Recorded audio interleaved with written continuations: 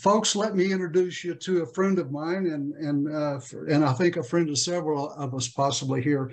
I'm really pleased that Mr. Johnny Boggs is here for us. As mentioned earlier, Johnny's a 9-time winner of the Spur Award from Western Writers of America. That's the premier organization in support of writers of the Western genre. And so there's no higher esteem as a writer that you can have than to win a Spur. And for him to have won it 9 times, I think says it all. But 2 other things.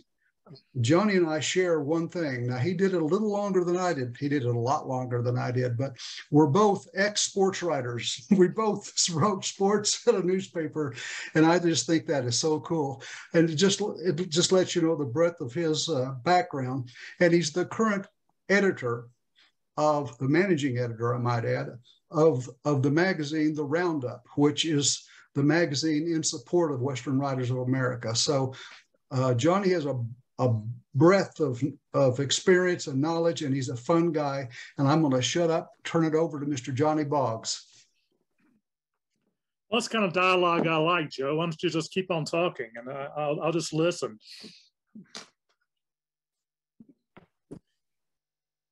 Am I coming in loud and clear? Yes, you are. You're okay. Doing great. Yes, you are, Johnny. You're perfect. All right. Well, the idea here is to talk about dialogue and novels, whatever kind of novel you're doing. I mean, it's all about communication, which is part of the dialogue process. One problem a lot of times I see with even experienced writers is the idea for when you're writing a novel is from the first sentence to the last sentence, you're moving forward and trying to get the readers to stay with you all the way to the end of that book or short story or novella, whatever you're writing, even nonfiction. Nonfiction, you can't make up the dialogue, by the way. But dialogue is a way and a form of moving the plot about. Dialogue is not to fill space, and dialogue has to just keep the momentum moving forward and forward and forward. And the way you do that is totally up to you. I always preface everything by saying, you can follow me to everything I say and have tremendous success. You can do everything I say and have absolutely no success. You can do it your way and have more success than I can ever imagine. You can do it your way and figure out that doesn't work. So you find Joe's way and see is that work. It's all a process, and it's all a process of finding out what works for you. There's no right, there's no wrong way to write anything. Well, yeah, there's grammar and things like that, subject verb agreements, but how you do that is totally up to you. And again, what one person likes, another person may not like, and that's part of the joys of being, part of the frustrations of being a writer. I always say only 2 opinions matter: your opinion and the opinion of someone who has the authority to offer you a deal and pay for your work. And that's the whole process when you're a professional writer. But we're talking about dialogue here. So how do you do dialogue? I work typically from an outline. I have broken it down by how many chapters I'm going to need to do for a book, or what I need to get into the short story or whatever I'm writing. And then it's all kind of, plotted out a little bit of where I want to be at such and such point. It is a loose outline.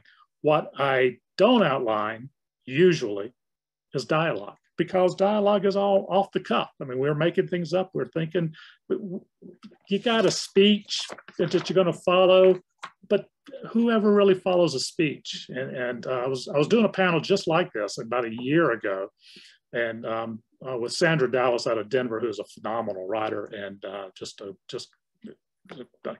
can't believe how well she writes all the time.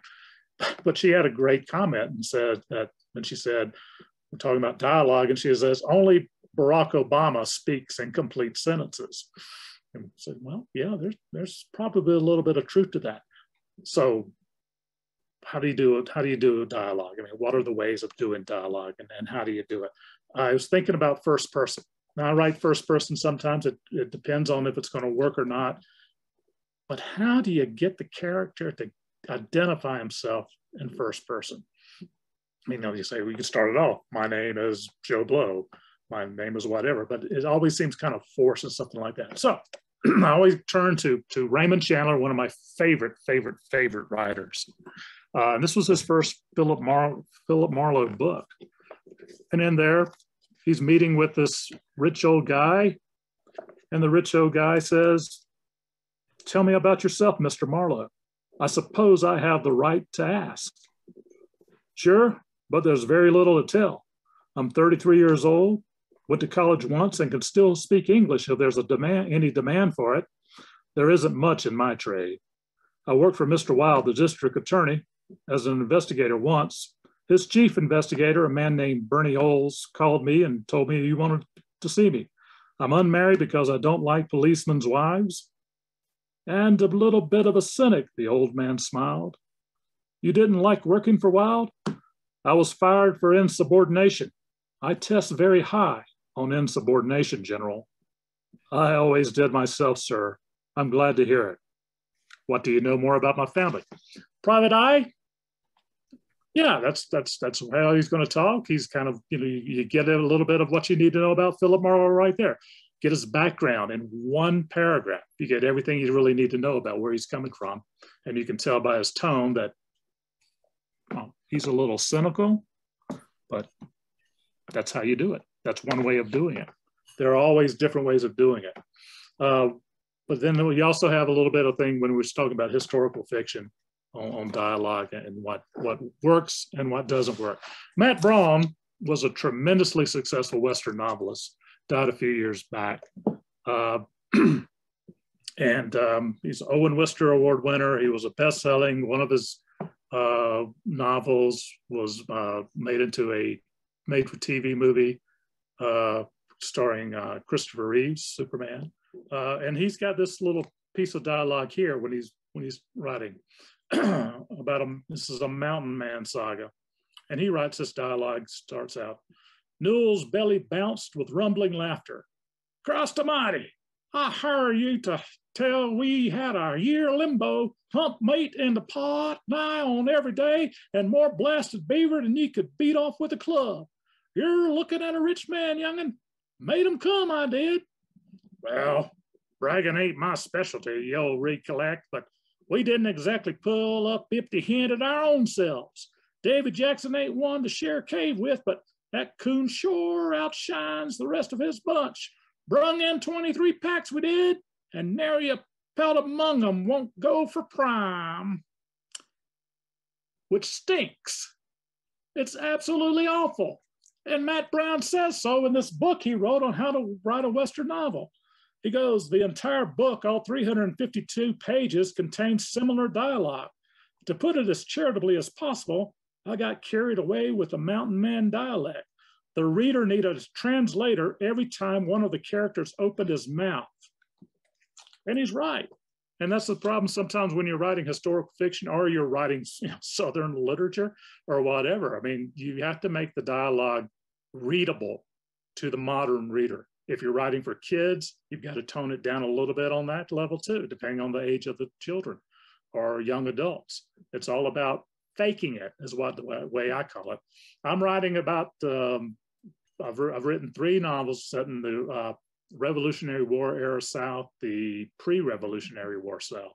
And I understand that if I had my characters speaking the way they actually talked in the 18th century, the reader's not going to be able to understand what anybody's saying. You've got to be able to fake it. You do that by different ways. One of the best ways, I think, in John Adams, they did the miniseries John Adams.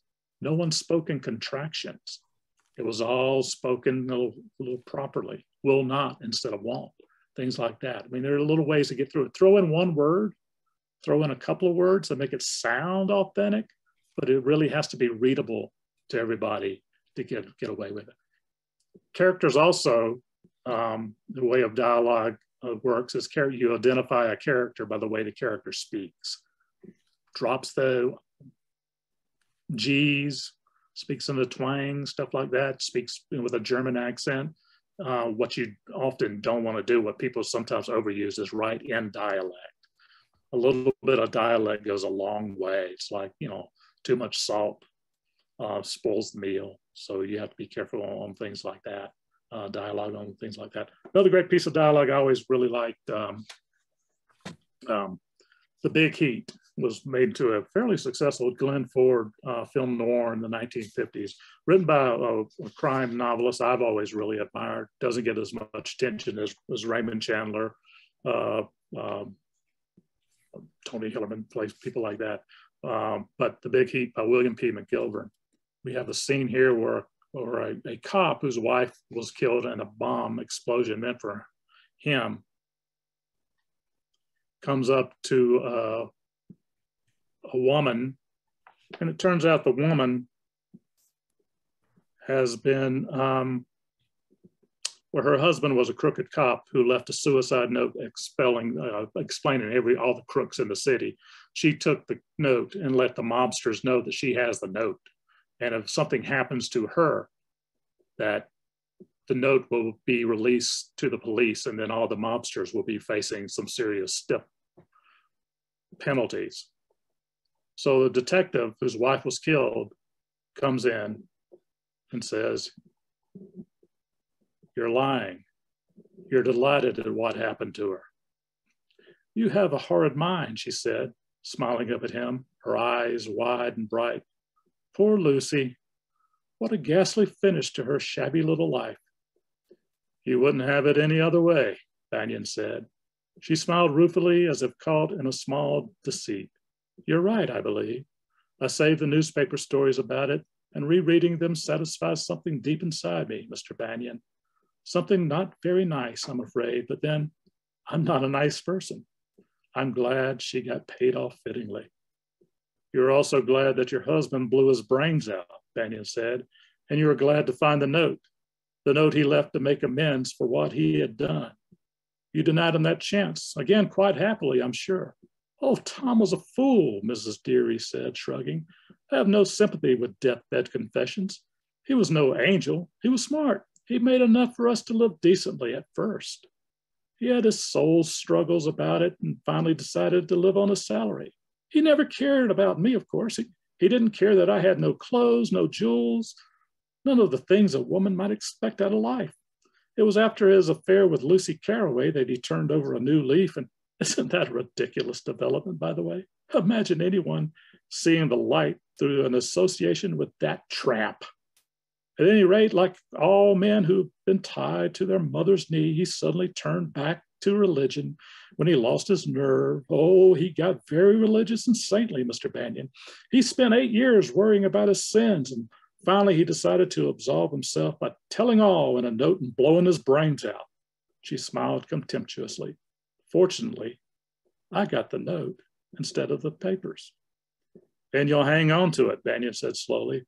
"A whole city is dying at the end of a gang of thieves, but you don't care a bit.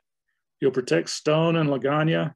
You'll save murderers from the chair. You'll let justice be kicked into an alley just for the sake of a mink coat and a diamond brooch." Mrs. Dreary laughed softly and wet her lips with the tip of her small pink tongue. "Go on, Mr. Banyan. You're really amusing," she said.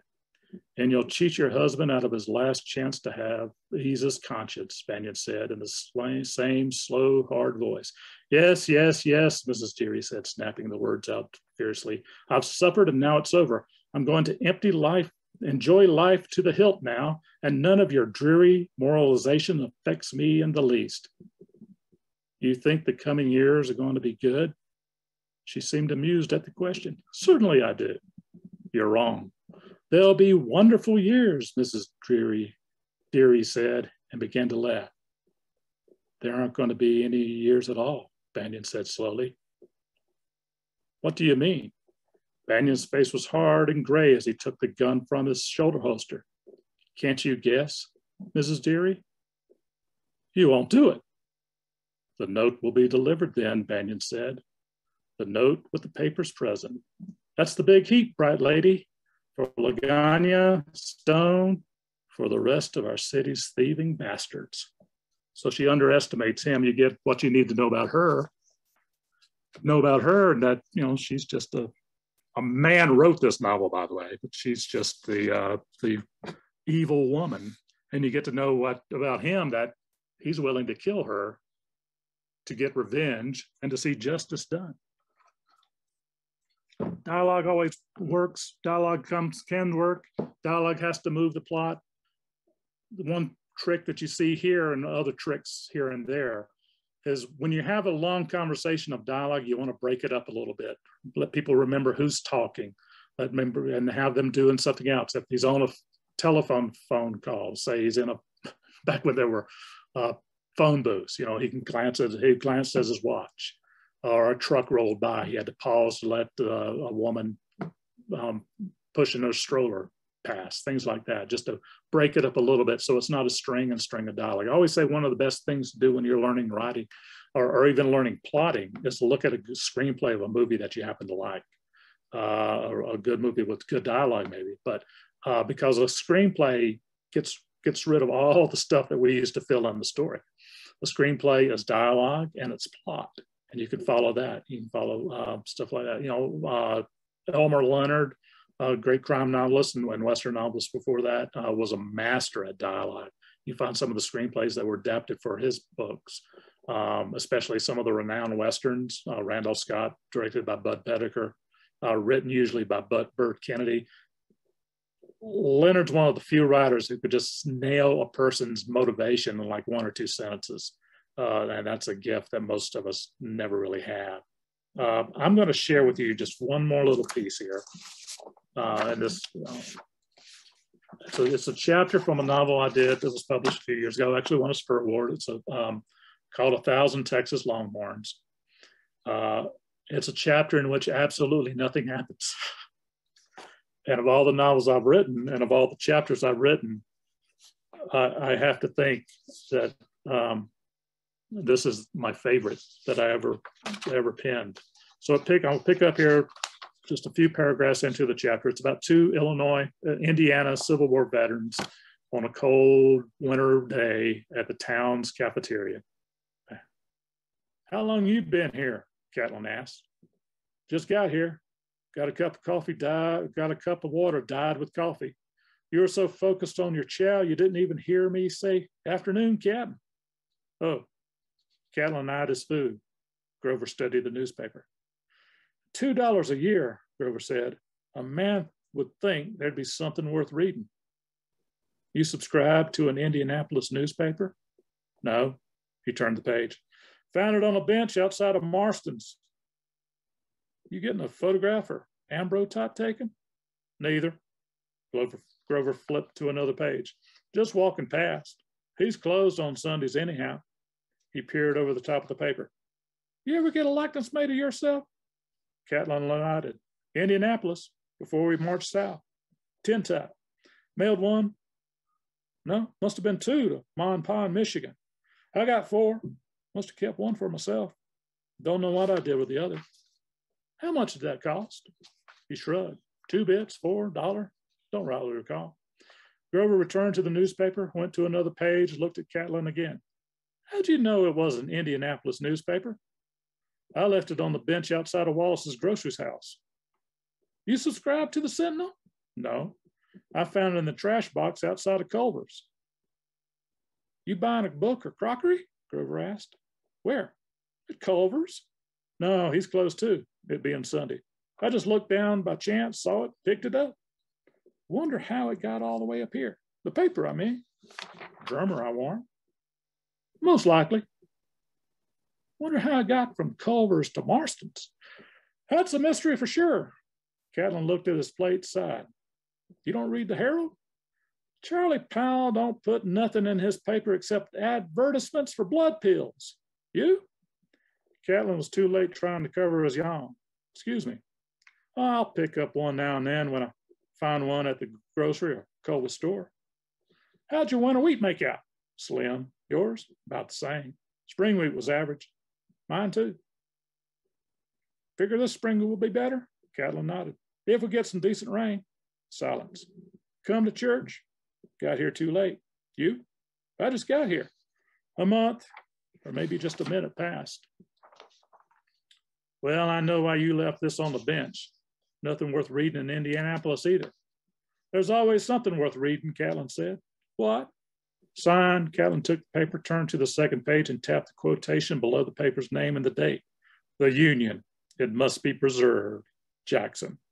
Grover nodded, took the paper, and slid it to the side of the table. Catlin plowed through the potatoes with a fork. Preparation, he figured, for spring, if spring ever returned. Grover slurped. Catlin farmed the mashed potatoes. The gravy hardened. The waitress walked by without checking on either. You know what I like to read in any newspaper? Grover asked. What? Catlin said. Grover picked up the paper, turned the page, tapped a column on and said, the railroad schedules. Bellefontaine Railway. Catlin feared his friend would start reading the whole damn table. Trains arriving from the east, the west, the expresses, plus everything else, but no. Steve Grover condensed things considerably, and even Indianapolis liked the bevy of railroads. The Atlantic and Great Western Railway, you planning on taking a trip? Where would I go? Catlin shrugged. Lake Michigan? Wouldn't need to pay money for a train ticket to see that. Could march there if I had a mind to. I sure know how to march. Catlin smiled with understanding. You ever see Lake Michigan? Catlin looked up, surprised at the question and his answer. Can't rightly say I have, you? Grover's head shook. Another round of silence. Funny, Grover said. What's that? Lake Michigan. Grover sipped his coffee. Two of us. We saw so much of the South, even Washington City, and we haven't seen a big lake that's, 20 miles north of us, if that? Catlin grinned. You want to go? Where? Lake Michigan. Grover shook his head. Not in the winter. Maybe come spring. The head shook again. We'll be plowing. Another taste of weak coffee. Besides, it's just a bunch of water. Catlin thought about tasting the meal he paid for, decided against it. Ran into Mrs. Yoho at Oliver's store yesterday, Grover said. How's she doing? Got the catarrh. I see. Getting better. There are remedies. Grover tapped the newspaper. Paper's full of advertisements for cures, especially in Charlie's Herald. Last time I saw a copy anyhow. Must be an epidemic. You ever caught it? Don't think so, but I don't rightly know what the catarrh is. Me neither. 2 months passed. Or maybe it was just a couple of minutes. It's just a cold, Grover said, something like that. What's that? The catarrh. Yeah, congestion. Runs down the back of your throat. Huh? Catarrh. Yeah, I know what it is. Most people do. Old Banish seemed to have it from Louisville to Atlanta. Likely still has it. Where'd he hail from? Grover thought. Union Mills? I thought it was Unionville. Might have been. Union something. Maybe Rensselaer. They grinned, sipped coffee, which still wasn't good. Catlin wondered how his dinner would taste if he'd bothered to eat. Then again, he knew how it tasted. Hell, that's what everyone ate here whenever they came to town to splurge on a meal, something they didn't have to cook for themselves. And when they ate at home, this was the same blessed meal they'd cook. She asked if I'd speak to the unconditional Union girls of LaPorte, Grover said. Who? Mrs. Yoho? Catlin had to figure out where Mrs. Yoho came into the conversation. Speak about what? He asked after a moment. Grover smiled and tapped the folded newspaper. How I preserved the Union. Oh, Catlin wondered if the beef might be halfway decent. I got asked to speak once. To the unconditional Union girls? Catlin shook his head. St. Rose's Academy. What'd you say? Nothing. I told the headmistress to ask me another time after the wheat crop was in.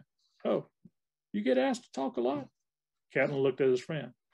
I don't get to town often. Yeah? What brought you into town today? Run some errands. Not much open on a Sunday. I know. Is anything open on LaPorte on a Sunday? Catlin shrugged. The dining palace, church, livery? What I figured. What errands did you run? I run away from the farm. Grover smiled. Yeah, me too. The bell above the door jingled. Cold air came in, hot air went out. See you, hon, the waitress told the fellow with the silk hat. The door closed. The waitress went back to reading the Penny Dreadful. What'd you tell her? Catlin asked after another season came and went. Who? Mrs. Yoho. Oh, he slurped more coffee. Catlin waited. Well, what? What did you tell Mrs. Yoho? Nothing. He wiped his nose. Oh, I guess I told her to ask me next time when I had more time. It's December, Steve. You won't have less time than right now. Well, they drank. Catlin gave up on his dinner and slid the plate over to Grover. You hungry? Catlin asked. You aren't going to eat this? Catlin shook his head. Off your feed? Just not hungry. My pa wouldn't let me get up from the supper table till I'd cleaned my plate. He raised his head, suspicious. You want me to pay for? No, Steve, eat. It's cold, but it's on me. Well, I can't say I'm hungry, but the plate was empty 3 minutes later. Steve Grover wiped his mouth with the sleeve of his coat. They sure know how to make good roast beef and mashed potatoes here, that's for sure. It's their specialty. Maybe it's the cathar, Grover said. Catlin looked up, his face blank. What's ailing you? Grover explained. Nothing ailing me, Steve, except what? Catlin smiled. Boredom. Grover's face surprised Catlin, his old friend for something like felt like 20 years now, when it'd just be 4 come spring, knew what he meant. When half the time John Catlin couldn't figure that out himself. Remember what you said? Grover asked. When? In Washington City during the Grand Review. Before Catlin's head shook, Grover answered his own question. You said, Steve, we're going home at last. Remember? That's exactly what you said. He drained the coffee with the final 2 slurps, set the empty mug beside the plate. Here we are, walking past President Lincoln, Sherman, Grant, Sheridan, ladies throwing flowers at us, swooning, men cheering, and after all we've been through, you just wanted to get home. Catlin smiled. All I wanted to do was get home after we first saw the elephant. Me too, Grover said. Best time of my life, but I was too scared to know it. Me too. Horse apples. Catlin looked up. You were born a soldier, John. Captain Sabin said you took to infantry faster than crap flowed through a goose. Made first 5th sergeant before I could shoulder a musket. Captain after Atlanta. Mrs. Yoho ought to ask you to speak about. The words trailed off. Catlin remembered. 25 years old when he had joined the fight in August of 62. All that marching and drilling in the Indiana summer. Meeting Steve Grover. Meeting hundreds of other men. Lake Michigan. Huh? I was just thinking. I've never seen anything before we enlisted. Well, Ohio. Maybe I ought to go see Lake Michigan. You seen Ohio, John? I was born in Ohio. Can't say I remember much about it. Pa and Ma had the wanderlust. They're living in Michigan now. Never seen Michigan either. We sure saw a lot of country. I don't think you'd want to see Lake Michigan now, John. It's colder than a witch's teat outside. Spring, summer, and fall came and went, and here they sat 10 minutes later at the dining palace in LaPorte. Most likely the waitress had started her 5th half-done novel. The cook was probably on his 3rd marriage. The owner might have sold his interest and taken the Bellefontaine till anywhere. What would you tell them? Grover asked. Tell who? The Union girls, our St. Rose's Academy. Where are they to ask you again? Oh, Catlin shrugged. He finished his coffee. Coffee was better in the 87th, he said. Grub was too. That's what you tell him? Who? Mrs. Yoho, you darn fool. Charlie Powell at the LaPorte Herald, the head mistress at the St. Rose's, the governor, President Johnson, were he to give you a medal, your ma, your pa, anybody who asked. Oh, no, I don't talk about it much. When I get asked, I just shrug, say, we won the war, saved the Union, freed the slaves. If I say even that. I'm the same. The clock ticked. The waitress stared at them long and hard before she turned another page in some pretty dreadful. Well, Catlin stretched. Guess it's about that time. Yeah. Getting late.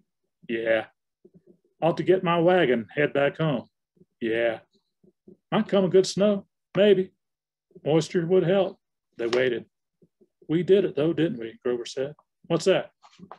Grover punched the newspaper. The Union. It must be preserved. We sure preserved her. Catlin nodded. He made himself stand, otherwise they might be here till the century turned. The waitress looked their way, relief washing over her face. Catlin found his watch in his vest pocket, checked the time, sighed. You know what I'd tell him? A sadness filled Steve Grover's eyes. Tell who? The unconditional Union girls. Oh, Catlin said. What? I tell those ladies this. I never knew how gall darn boring Indiana was till I went off to war. So when the editor or the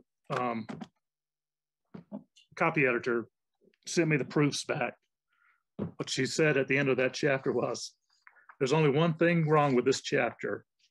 It ended. And I thought that was very sweet and very kind, and I loved it. And it certainly made up for all the comments she made about the other 70 chapters.